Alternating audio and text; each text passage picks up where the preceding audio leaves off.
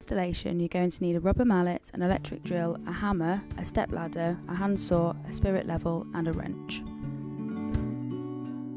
Begin by laying out the floor bearers on your base and space them evenly apart. Lay down the base logs on the front and rear bearers so that the cutout hangs over the edge. You're going to need to screw these logs to the bearers, remembering to pre-drill all the holes, preventing splitting.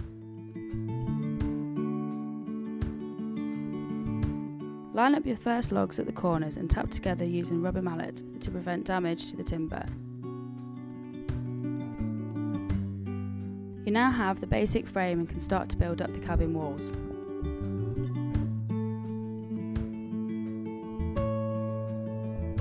Once you are 3 logs high, begin to insert the window logs on the left and right hand side of the cabin. Continue to build up the walls until you're around 1/3 of the window height. If you loosen the framing on the window kits with a screwdriver slightly, they can be slid neatly into position with ease and they can be tightened back up after.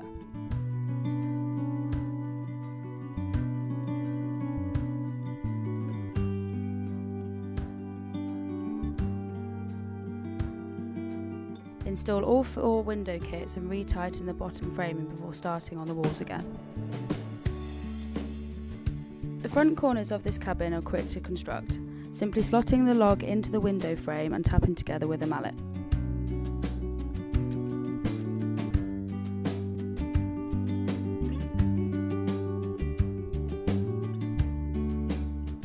The rear logs of the cabin can now be installed, alternating between the back and the sides. You'll find that they actually go up pretty quickly once you get going.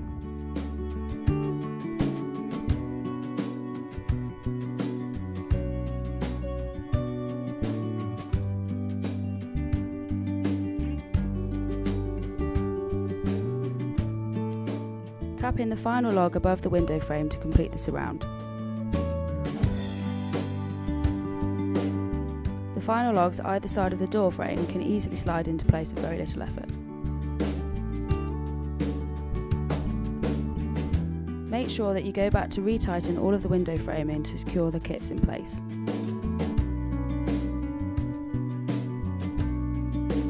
The first roof beam goes across the front of the cabin and allows you to install the apex pieces. These panels consist of several pre-assembled logs and have cutouts to allow you to easily install the roof beams with even spacing.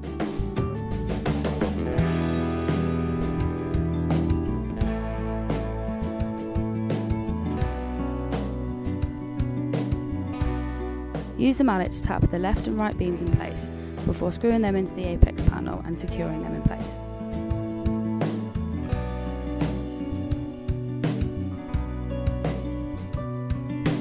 Ensure the screw head is flush with the log to prevent it snagging the next logs.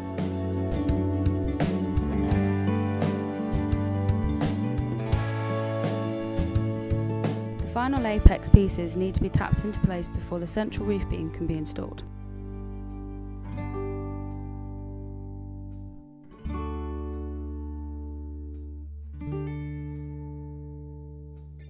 Make sure to tap the sides of the log to keep it level and prevent it from sticking at the join.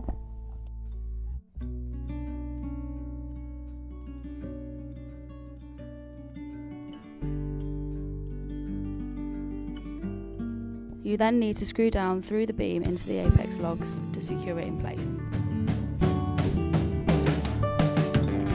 Next, you'll want to install the door frame. Start by slotting the framing over the foundation log.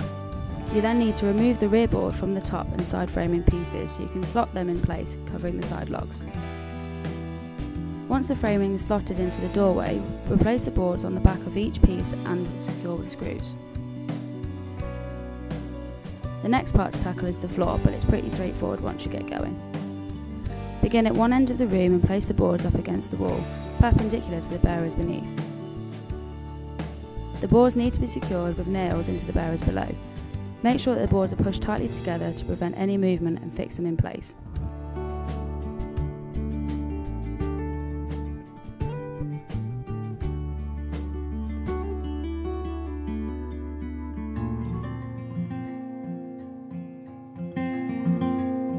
Once you have reached the other end of the room, you may be left with a gap smaller than the width of your boards. This will require one to be cut down to size. Place a board within the gap and mark the end so you know how much you'll need to cut away. Use a handsaw or electric jigsaw to trim the board to the correct size and place within the gap. It can be a tight fit, so you may need to knock the board into place.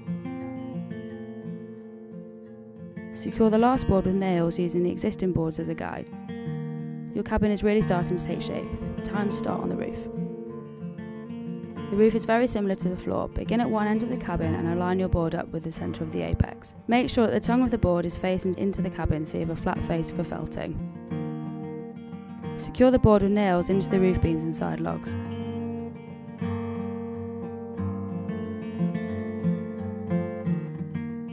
Repeat this across the length of the roof, ensuring that each board is flush at the end and locked securely into the previous board before nailing into place.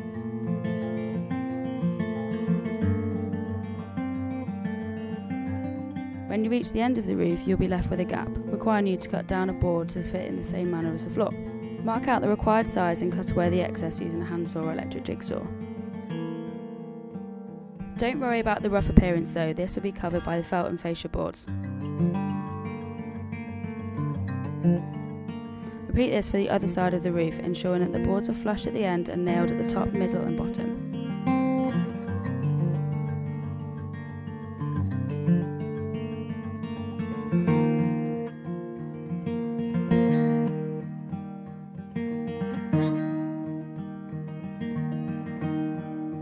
The roof trims need to be installed underneath the roof edge at the front and back of the cabin. These allow you to affix the roofing felt and install the fascia boards. These should be screwed in the middle and both ends, making sure you pre-drill to prevent splitting.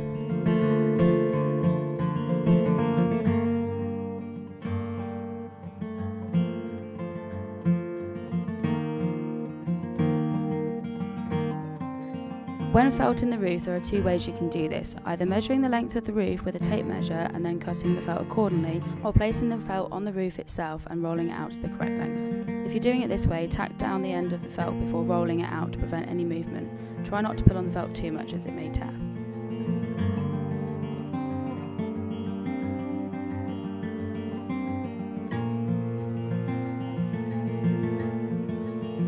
Always make sure to allow approximately 2 inches of overhang to allow you to tack the felt down easily and create an effective water runoff. Tack your first sheet down at approximately 6-inch intervals to ensure it's securely held to the roof, and repeat this for the second strip, allowing the felt to overlap by at least 3 to 4 inches.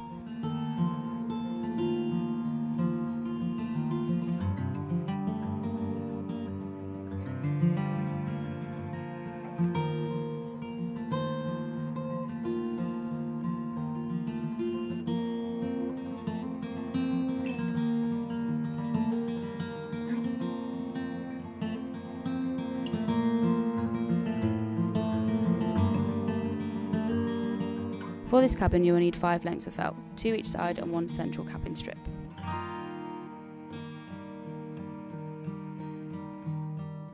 Once the felt is secure, cut down the centre of the apex strip. This will allow you to fold it down for the front and rear fascia boards without creasing the felt. Use the fascia board to apply pressure to the felt and slide it down over the side, preventing wrinkles. Always remember to pre-drill your fascia boards and finials before screwing them to the cabin, as this will prevent the wood from splitting. Screw the fascia on the ends of the roof beams to the centre and ends of the board. Repeat this for both sides of the cabin.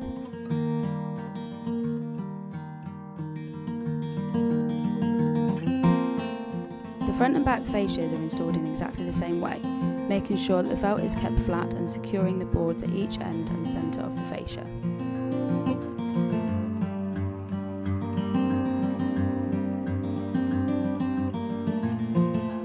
Don't worry if you have felt peeking out from under the fascias, this can easily be cut away with a knife. Once the excess felt has been removed, you can now attach the finials to cover the fascia joint at the front and rear apex. The cabin doors are easily installed, simply slotting the hinges down onto the frame.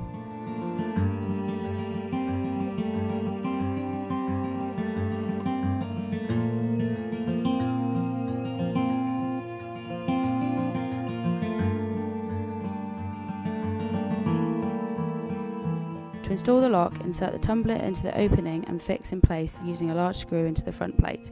This will then allow you to affix the front and rear face plates to the lock before installing the handles.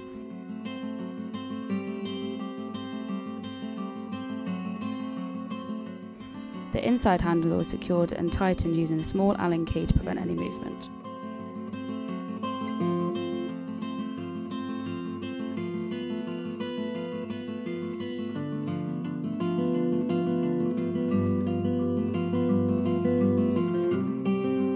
The doors can be adjusted with an Allen key if they aren't quite sitting correctly.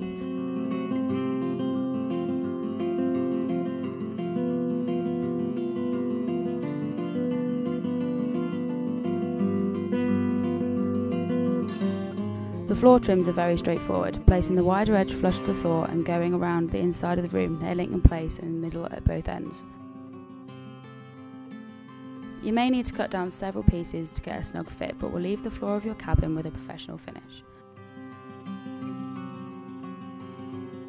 When installing the storm bracing, you'll need to affix them to the top log board and run them down both sides of the cabin. Begin by lining up the bracing and drilling through the cabin wall to insert the bolt.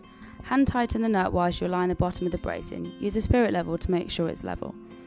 Once the bracing is secure, tighten both bolts with a wrench. Repeat this for all 4 bracing strips. The final thing for your cabin is the small door bolts. Line the top bolt up with the framing hole on the left hand door and lock the bolt to keep it nicely aligned. Screw in and repeat at the bottom.